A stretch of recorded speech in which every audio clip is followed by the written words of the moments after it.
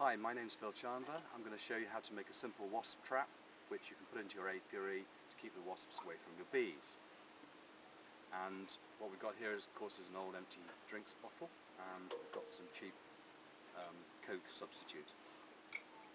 I'm going to take a knife and take a hole and cut around to remove the top of this bottle, like so. And this piece is going to form a funnel, so it's going to go inside, and what you do is just apply a bit of pressure and it just pops inside like that, so it's trapped. And now we're going to use some nice fizzy Coke. This is the best use I've found for this stuff. I wouldn't dream of drinking it myself, but it's good enough for wasps.